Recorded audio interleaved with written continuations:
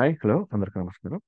ఈ సెషన్లో వచ్చేసి మనకి dot net core versus dot net framework code execution process అనేది ఎలా ఉంటుందో చూద్దాం. ఫస్ట్ ఆఫ్ ఆల్ ఇక్కడ మనకి ఒక డయాగ్రామ్ ఉంది చూడండి. డాట్ నెట్ ఫ్రేమ్వర్క్ అనేది ఎలా యూస్ చేస్తున్నామంటే మన సి షార్ప్లో రాసిన ఎఫ్ షార్ప్ ఆర్ వీబీలో ఎక్కడ రాసిన కానీ కోడ్ అనేది ఫస్ట్ ఆఫ్ ఆల్ ఏంటంటే వాటి కరస్పాండింగ్ కంపైలర్ని చూస్ చేసుకుంటుంది. సో సి షార్ప్ అయితే సిఎస్సి డాట్ ఎక్సి, ఎఫ్ షార్ప్ అయితే ఎఫ్ షార్ప్ కంపైలర్, వీబీ అయితే VB compiler. Right. So first of all choosing the compiler. So compiler తర్వాత ఏంటి? Compiling your code to intermediate language. Intermediate language are Microsoft intermediate language అంటాం. So ఇక్కడ ఏంటంటే code అనేది compile అవుతుంది intermediate language లోకి. And next one, so ఈ intermediate language నుంచి నేటివ్ కోడ్ లోకి కంపైల్ అవుతుంది యూజింగ్ మనకి సిఎల్ఆర్. సో సిఎల్ఆర్ లో జస్ట్ ఇన్ టైం కంపైలర్ ఉంటుంది కాబట్టి. Next one native code, running the native code. So ఈ నేటివ్ కోడ్ ని మనం రన్ చేస్తున్నాం. So E4 concept. First of all, choosing the compiler, compiling your code to Microsoft intermediate language, and compiling intermediate language to native code, and running the native code. Right.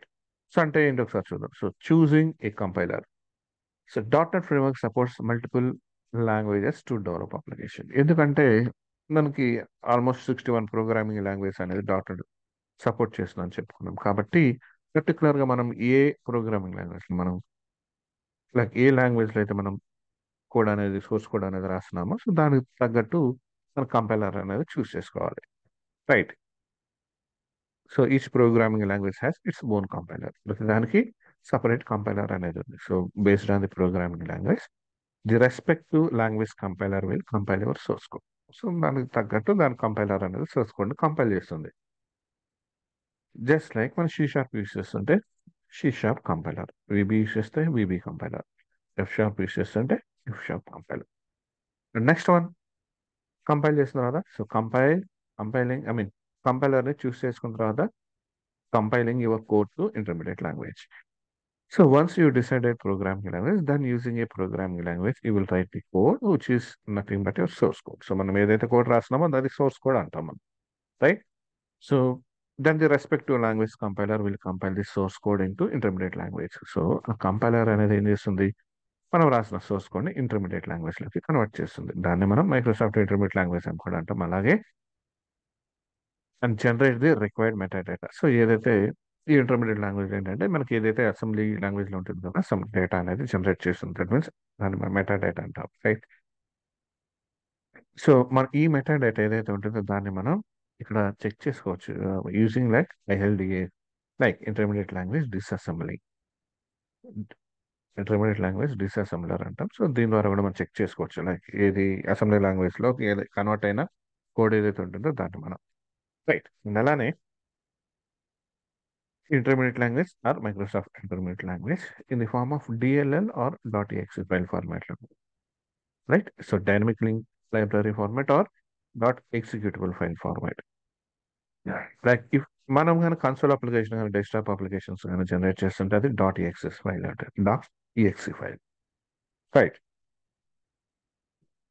మనం web applications కానీ లేదా class library projects కానీ మనం work చేస్తున్నాం అనుకోండి, అక్కడ ఏం చేస్తుందంటే ఈ మైక్రోసాఫ్ట్ ఇంటర్మీడియట్ లాంగ్వేజ్ లేదంటే ఇంటర్మీడియట్ లాంగ్వేజ్ కోడ్ అనేది మనకి .dll ఫార్మాట్లో ఉంటుంది. Clear. And intermediate language code is also called us managed code. Right. So ఎందుకంటే ఈ కోడ్ని సిఎల్ఆర్ అనేది మేనేజ్ చేస్తుంది. క్లియర్.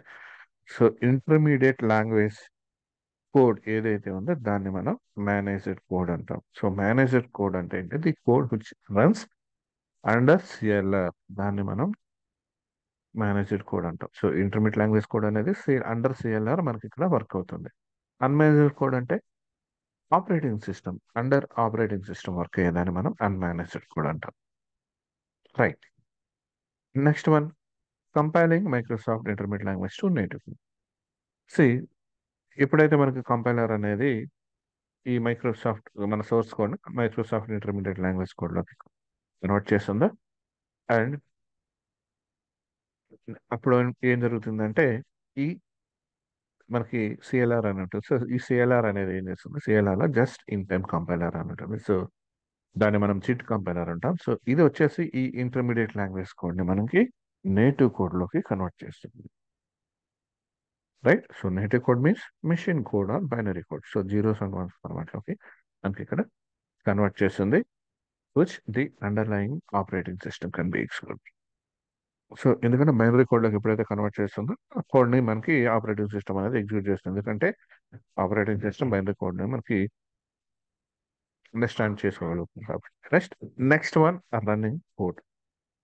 సో ఇప్పుడు ఏంటంటే సిఎల్ఆర్ అనేది మనకి ఇన్ఫ్రాస్ట్రక్చర్ అనేది ఎనేబుల్ చేస్తుంది. సో మనం ఏదైతే కోడ్ అయితే ఏదైతే ఉందో మేనేజ్ కోడ్ దాన్ని ఎగ్జిక్యూట్ చేయడానికి, రైట్. ఎగ్జిక్యూట్ చేసినప్పుడు అది మనకి ఎగ్జిక్యూషన్ అనేది జరుగుతుంది. So during the execution managed code receive services such as automatic memory management, garbage collections, security, interoperability with unmanaged code. Right. So execution జరిగేటప్పుడు ఇవన్నీ కూడా చెక్ చేసుకుంటుంది. ఈ సర్వీసెస్ అన్ని కూడా మనకి మేనేజర్ కోడ్ అనేది రిసీవ్ చేసుకుంటుంది ఈ సర్వీసెస్ని. And class language debugging support and enhance development and deployment and వెర్షనింగ్ support also. Right. So నార్మల్గా చూడండి ఇక్కడ మనకి ఈ డాట్ నెట్లో వచ్చేవాడికి మనకి డాట్ నెట్ ఫ్రేమ్వర్క్లో మనకి బేస్ క్లాస్ లైబ్రరీస్ అలాగే ఫ్రేమ్వర్క్ క్లాస్ లైబ్రరీస్ అంటారు, FCL and బీసీఎల్. So based on ఈ ఎఫ్సిఎల్ బీసీఎల్ యూజ్ చేసుకొని మనం డాట్ నెట్ ఫ్రేమ్వర్క్ మీద అప్లికేషన్స్ అనేది డెవలప్ చేస్తాం. సో ఇది డాట్ నెట్ ఫ్రేమ్వర్క్ సంబంధించి. Next dot net code execution process ఎలా ఉంటుందో చూడండి. సో డాట్ నెట్ కోర్లో వచ్చేవాటికి మనకి రెండింటికి సిమిలర్ ఉంటాయి, కాకపోతే కంపైలర్ వచ్చేవాటికి మనకి ఇక్కడ మారుతుంది. చూడండి సి షార్ప్కి అయితే సి షార్ప్ కంపైలర్ అనేది తీసుకున్నాం, సిఎస్సి. అలాగే ఎఫ్ షార్ప్ అయితే ఎఫ్ షార్ప్, అలాగే ఎఫ్ఎస్సి, విబి అయితే విబిసి అలా తీసుకున్నాం కదా కంపైలర్. సో ఇక్కడ చూడండి ప్రాసెస్ సపరేట్, లైక్ ఇది వచ్చి C sharp and VB application ఏదైతే డెవలప్ చేస్తున్నామో ఇక్కడ కంపైలర్ అనేది సపరేట్ కంపైలర్ అంట మనం, ప్రాసెస్ కంపైలర్. రైట్. సో మిగిలినంతా సేమే ఉంటుంది, బట్ ఇక్కడ కంపైలర్ సిఎల్ఆర్ బదులు కోర్ సిఎల్ఆర్ అండి. రైట్. సో చూద్దాం. As you can see the process remains the same, only few components are changed as compared to .NET Framework. So .NET Framework తో compare చేస్తే అంతా సేమే ఉంటుంది, బట్ కొంత ఫీచర్స్ మాత్రం మనకి చేంజ్ అనేది ఉంటుంది. Right. So in .NET Core we have new series of compilers, like C# and VB programming languages కి మనకి రాస్లిన్ కంపైలర్ ఉంటుంది సపరేట్ గా. రైట్. అండ్ అలానే ఈ .NET Core లో మనకి FCL and base class libraries ఏదైతే ఉంటాయో ఇవి అనేది మనకి ఉండవు. రైట్. ఇవనేది మనకి ఈ లైబ్రరీస్ అనేది ఏమీ ఉండవు. సో ఇక్కడ ఏంటంటే మనకి we have a different set of class library, మనకి different set of class libraries ఉంటాయి. సో దానికి కోర్ ఎఫెక్ట్స్ అంటారు. Right. Which can use to develop the .NET core application. So ఇక్కడ మనకి క్లాస్ లైబ్రరీస్ అనేది మనకి కోర్ ఎఫెక్ట్స్ ఫార్మాట్లో use చేస్తాం ఇక్కడ. క్లియర్.